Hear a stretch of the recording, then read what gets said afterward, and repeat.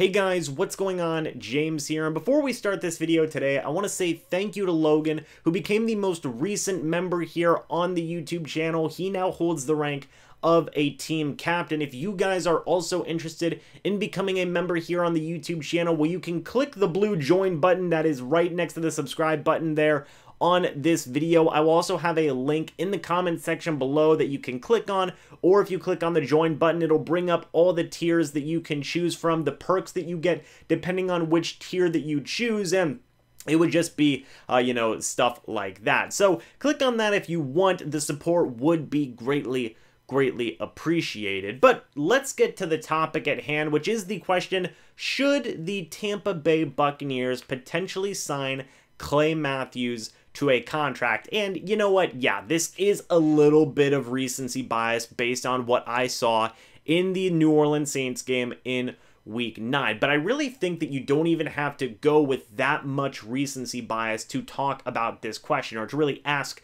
this question. So I'm just going to drop some stats on you guys to start off this video. So firstly, did you guys know that the Tampa Bay Buccaneers are actually first in the NFL with blitzes? They have blitzed 142 times in 9 games. The second most team right now is 135, the Baltimore Ravens. Now, they've only played in 8 games compared to the Buccaneers' 9. That is an important thing to keep a note on. And yes, the Buccaneers are second in the NFL in sacks right now with 29. The Pittsburgh Steelers, I believe, have 32. They've also only played in 8 games, and they've also only blitzed 116 times in 8 games compared to the Buccaneers 142 times. So unless the Pittsburgh Steelers are going to blitz, 30 or 40 times here during the Buccaneers bye week, I don't think that they're going to reach that number here anytime soon compared to the Bucs. So overall, as it stands, the Buccaneers are blitzing a ton. Yes, they are getting some pretty decent sack numbers, but I think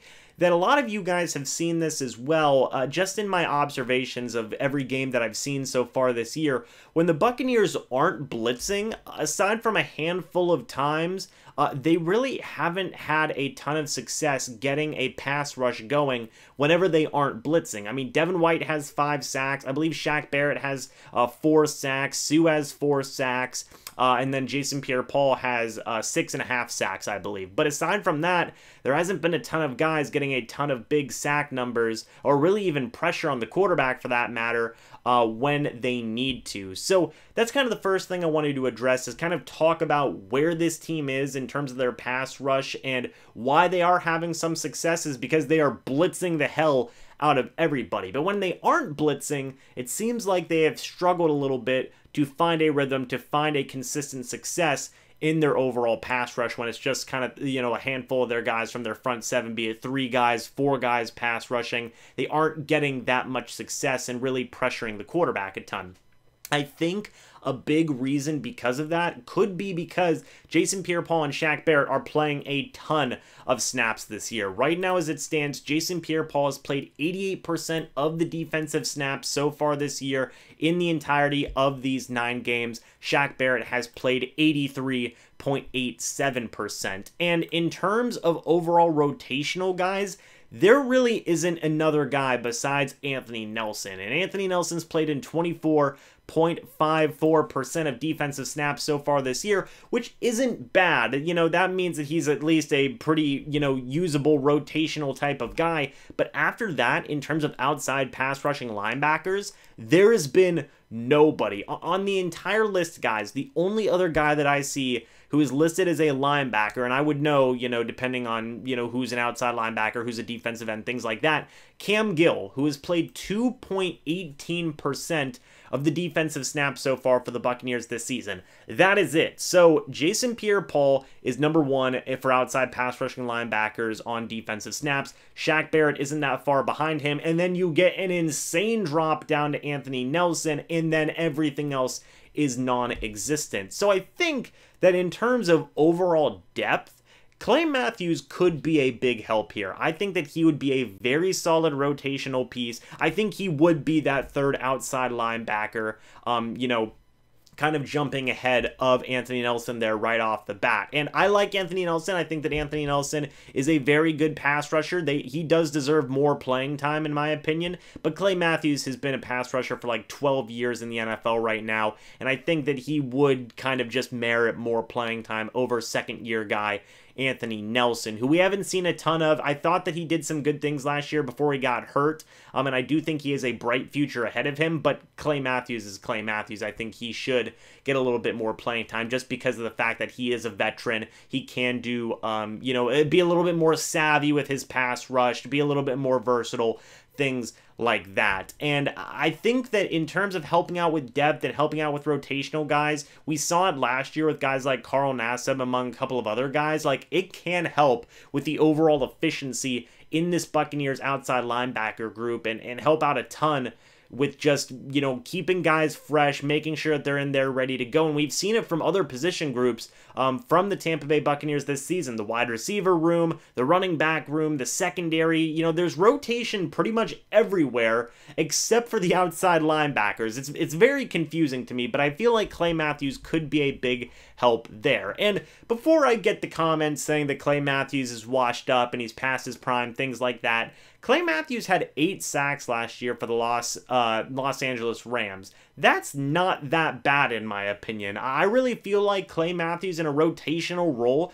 could be a very efficient pass rusher. I feel like you could do a lot worse in terms of depth than Clay Matthews in year 12 or year 13 or whatever year he's in. I mean, 8 sacks last year, only starting 13 games is not bad. I would take that every single day of the week if he's in a rotational type role. And another thing that I think could be beneficial here to this move is that it will help against good teams like the Saints by having continuously rotating pass rushers, keeping guys fresh. We saw Jason Pierre-Paul and Shaq Barrett out there just get really frustrated, and the Buccaneers have played some good offensive lines. The Saints twice, the Packers they played. I feel like they did a better job against the Packers than against the Saints, but against teams like the Saints, whenever you're having just this insanely great offensive line, keeping guys rotating in and keeping guys fresh is going to be huge because those offensive linemen ain't rotating out. But if you have another solid depth guy that you can rotate in, it'll just help keep everybody fresher and more efficient with their pass rush. I really can't say that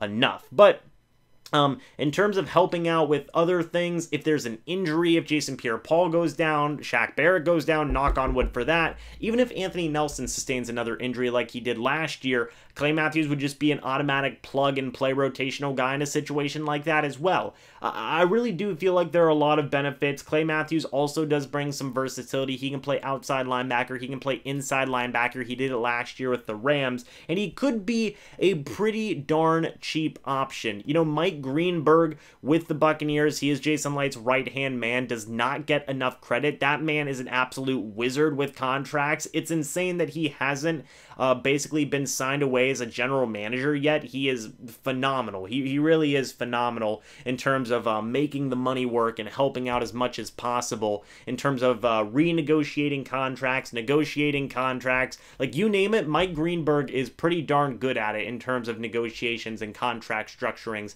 and things like that. They just got Antonio Brown on a really good deal. They got Leonard Fournette and LeSean McCoy on some really good deals, and there is that added, point of being able to play with Tom Brady. I believe in the Pat McAfee show, basically right when the season was started or right after they signed Tom Brady, something along those lines, they asked Clay Matthews if he was interested in playing with the Tampa Bay Buccaneers, and he said, hey, we'll see. So I think that Clay Matthews would be interested. I think that the Tampa Bay Buccaneers should be interested. I think they even asked Bruce Arians about that. And he had basically said, well, if there's an injury or things like that, then yes, we would heavily consider signing Clay Matthews. But I think if there isn't even an injury, the Buccaneers should consider signing Clay Matthews just because of the depth that he can offer. Another veteran leader guy who has won a Super Bowl. He's been there before. It can help out with teams like the New Orleans Saints, the Green Bay Packers, the Kansas City Chiefs that they're playing here very soon. These teams that have really good offensive lines, making sure that you have as many solid veteran veteran pass rushers as possible who can stay fresh and stay efficient is very key to the overall success whenever you're not blitzing, in my opinion. So I feel like there's so many positive reasons for Clay Matthews to sign with this team. He's versatile, he's efficient, he's not washed up, in my opinion, especially if you're only having him in a limited rotational type role. He'd be a great depth signing. I really do think that 100%. Him, Jason Pierre-Paul, Shaq Barrett, those two as the starters. Then you rotate in Clay Matthews. Then you rotate in Anthony Nelson. I think would be huge. And I think that we would start to see a pass rush, much like what we saw last year when, Carl Nassib was doing some great things. Shaq Barrett was doing some great things. Jason Pierre-Paul, when he came back, was doing some great things. I think we could see that replicated again if Clay Matthews gets in there. And that's not to say that, Shaq Barrett, Jason Pierre-Paul, they're having a bad year. I think that they are having a very good year so far. 6.5 sacks from JPP, 4 sacks from Shaq Barrett. Those are good numbers through 9 games, but it could be better if you make an addition like Clay Matthews to your team. But guys, let me know your thoughts about all this down in the comment section below. What do you think about the Buccaneers potentially adding Clay Matthews to the team? Do you think it should happen? Do you think it shouldn't happen? Give me your reasons for one way or the other down in the comment section below. And again, thank you to Logan for becoming a team captain member here on the channel. Again, if you guys are interested in becoming a member here on the channel, go ahead and click that blue join button that is right next to the subscribe button, or click the link that I have down in the comments section below. But guys, that's going to be it for this video. Hope y'all enjoyed, and I will see you in the next video or the next live stream. But until then, and as always, guys, goodbye for now, and go Bucs.